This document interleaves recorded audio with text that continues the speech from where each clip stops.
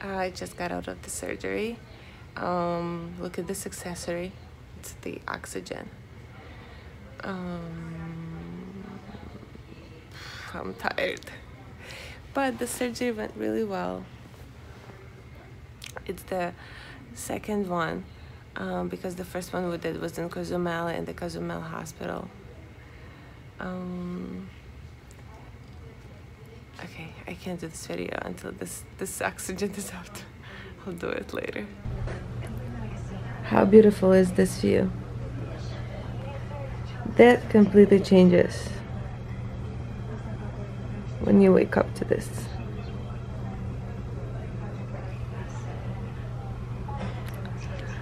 I'm not gonna go into super details about it, but basically that's my leg. That's one, that's the other. And those are the rods that are sticking out of it, that are keeping my bones in place. Just woke up. It's been, I think, Friday, Saturday, Sunday, Monday, Tuesday, Wednesday. It's been the sixth day that I've been in the hospital. It's been a while, and I can't even get up, and I'm just laying here in bed. Now I'm at least in the hospital in Miami. Was transferred from the hospital in Mexico to the hospital in Miami. This is, one second. Good morning. So those were the nurses. They wanted to check if I have any new wounds or something, and I don't think I do. One is enough. Just look decent. This is a gown that I got in Miami hospital. The one in Mexico wasn't that bad either. But anyways, so I was transferred from Mexico hospital to Miami one. This Miami one is actually a really good hospital, one of the best hospitals for orthopedic surgeries, and they actually treat Miami Heat. So if it's good for the basketball players, it's definitely good for me. The process of going from Mexico to Miami was insane.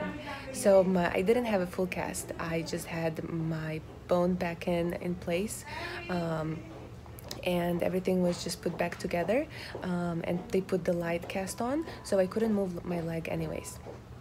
So what happened was I had to keep my leg raised up. I couldn't move it, I couldn't bend it, and the way I got on the plane there, because it's a small island that really has one airport, which is really tiny and small.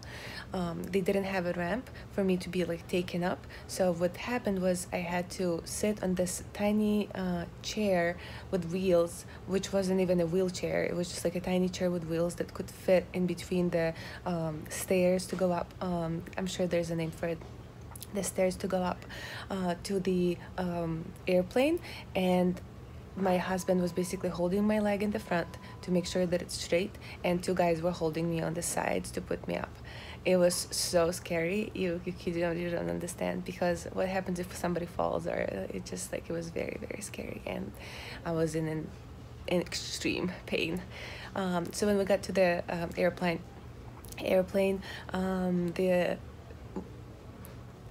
I gotta say the staff is just amazing. Everyone from the pilots to the flight attendants, they were just so amazing. Even people next to me, they were so nice. They just kept saying how sorry they feel for me. Like, only by looking at me, they feel sorry for me. Yeah.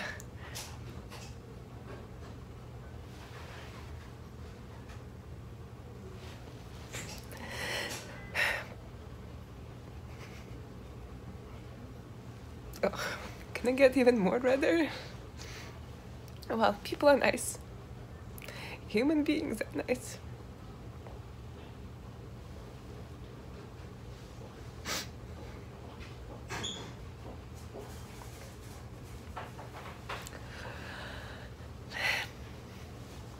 Anyways, people are very nice, and you really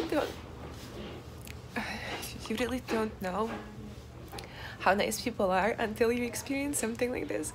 I just hope, you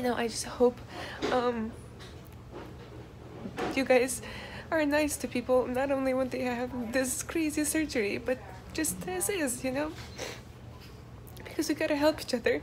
And it's just such a good feeling to be surrounded by love. But I just want us to be surrounded by love, not only when you see fractures and surgeries and people with casts and stuff, but just always. Happy Valentine's Day, by the way. Well, anyways, when we got back to Miami, and the other reason why we went to Miami from Cozumel was because it was only an hour flight, and everything else to flight back to New York would take us about 7 hours, because there was supposed to be a stop. No, I have something in my eye, because I put on mascara, fancy. So the reason why I didn't go to New York, straight to New York, because it would be 7 hour flight and it would be just way too long. I could barely do an hour and a half. So when we came to the Miami hospital, people say that, oh, you were in Mexico, in a third world country. How did you do the operation there? How are the hospitals there? But I gotta say, they are pretty good.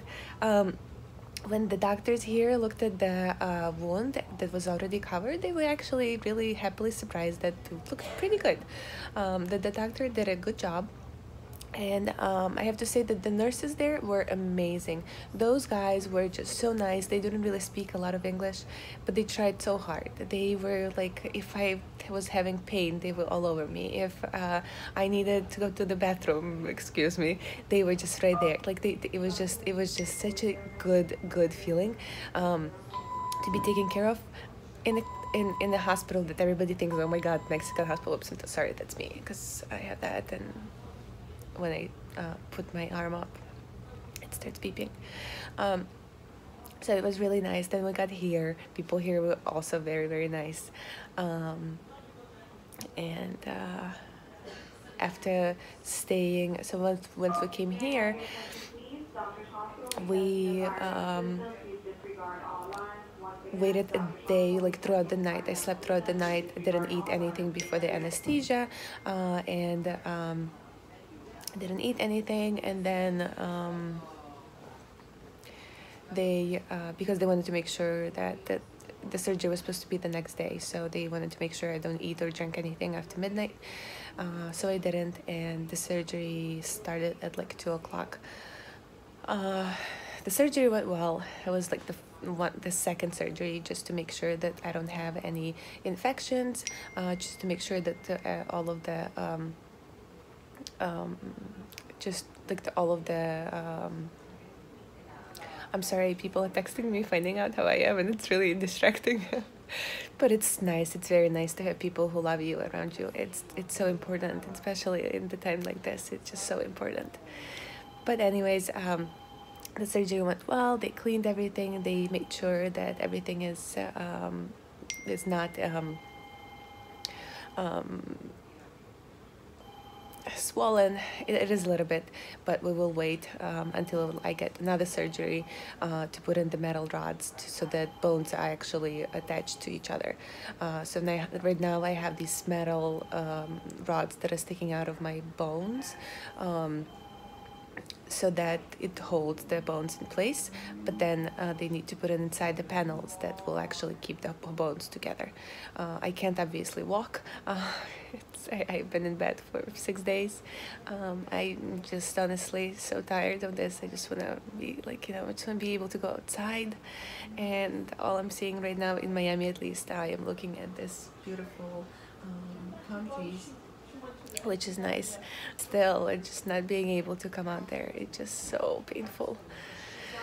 But that's okay. I'm trying to be positive, trying to, believe in the power of healing of my own body, that as long as I keep strong and positive, and have people around me that support me, I will be fine.